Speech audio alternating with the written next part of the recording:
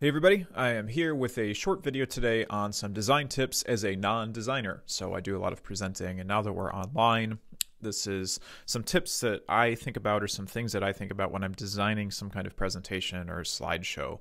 I'm presenting from Google Slides today. I'm also presenting from my iPad so I can kind of model what I would do working from an iPad full time if I were a student. So let's go ahead and get started.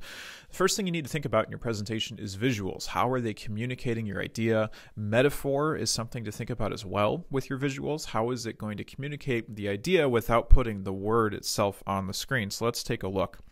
Here we've got a slide. We'll talk about the layout elements a little bit later, but John Muir is a historical figure, and he was a naturalist. So I found a picture that had a lot of white space. I could get the text in there, and I'm communicating the fact that he is an outdoorsy kind of guy. Now, it's a great picture. You can use Unsplash or Pixabay. There's a lot of good stock photo websites that you can use to find your photos, but find one that communicates something about your topic.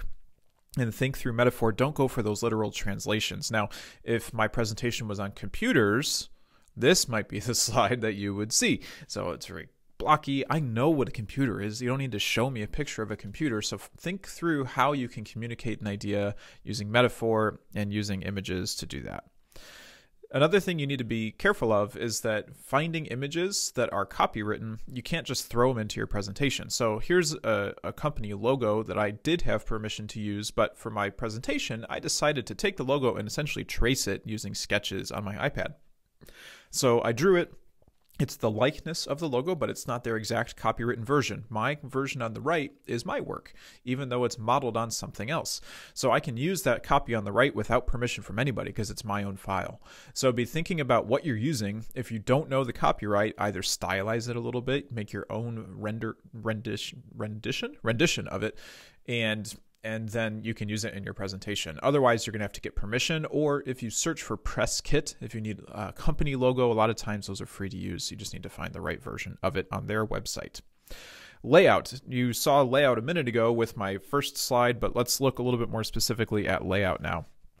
On our slides, if we're using large images, that's totally fine. So we've got a picture of the background here, but as soon as I throw some text on here, it's really hard to see. My text is black. That's the default in most of these programs. So you need to be thinking through, what is my text going to look like? So step number one is to increase the contrast. So let's turn that text white. Now it's okay, but it's still kind of white in the highlights. It's hard to see. So what I like to do is add a wash. And a wash is a semi-transparent background that just increases contrast a little bit more. And you can do this in two ways. Here's a full screen wash where I just took a square in my slideshow, made it the entire slide, and then put a semi-transparent white background, change the opacity a little bit, and it makes it look nice. Other things that people do is add just a wash behind your text. For me personally, I prefer this kind where it's all evenly across the screen there. But again, the whole point is that you're increasing contrast with what you're doing. You're not sacrificing readability on your screen by using these large images. So be thinking about that when you're doing layout. Some other things you could use is texture. Now it might be a little bit hard to see, but instead of just a gray background, I've got a little bit of a geometric pattern on here. And again, if you do a Google search for free texture backgrounds, you can find all kinds of stuff. Some other things you can do is use color. So I made a slide here, and I'll show you the slide in a minute, but this is just bold rectangles that I filled with different colors. You can find different color palette generators online where you put in a color and it gives you different variations of palettes that you can use to keep things consistent. So let me jump out of my presentation real quick. So again, this slide is just a bunch of rectangles layered on top of each other to create a little bit of that palette background or that bold background for that particular slide. So there's a lot of things you can do without getting too complex that give you a nice visual appeal for your slides. Now, presenter notes, this is another tool. This is more when you're ready to present. Presenter notes are your superpower. They're your note cards that hide on the slide so that you can see them, but your audience cannot. So instead of having a piece of paper that you're constantly looking at, or you're putting all your text on your page, don't do that. You use the presenter notes. So presenter notes, they need to be turned on. So in Google Slides here, I'm going to hit the three-dot menu, and I'm going to turn on my speaker notes. And you can see down here, I've got my speaker notes. Fill them up with information. Those are your talking points. Your paper is written at this point, or your outline is done at this point. So take that information and put it into your slide notes. Use bolds, use italics. You don't have to read them out loud, but they're there to draw your talking points to the slide for your audience. And again, that does two things. It helps you speak clearly and fluently because all your information is right there. And you don't have to get all that information on the slide. You can use those layout and design elements to make a really nice looking slideshow to help your audience remember what you're talking about, but they're not trying to frantically read everything on your slide. Google Slides is a really helpful tool called Q&A. I'm going to have another video on that instead of doing it all in this one. So we're going to skip this guy for now.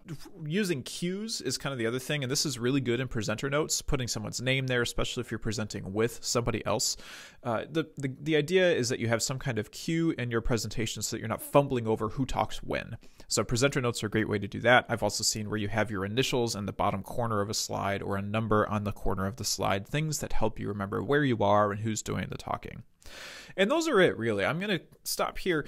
There's a lot of other things that you can do. So we've talked a little bit about how to use images. We've talked layout, some of the tools that are in the presentation. Presenting remotely is difficult. So thinking through the visual of what you're doing is going to be more important than the text of what you're doing. It's easy to put text on slides. It's harder to come up with slides that are more appealing to look at so that your audience is engaging with you as you talk.